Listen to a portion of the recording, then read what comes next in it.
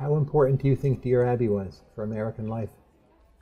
Dear Abby and her twin sister Ann Landers, both of whose obits I had the privilege of doing, were fascinatingly important and remain so retrospectively as barometers of the way the country was going to go. They were both these very pragmatic women who, while not being firebrands in any sense, were just a little bit left of center because they embodied a kind of progressive mid-century humanism. And so they were a very, very interesting index of the direction in which progressives were trying to nudge the country in those years.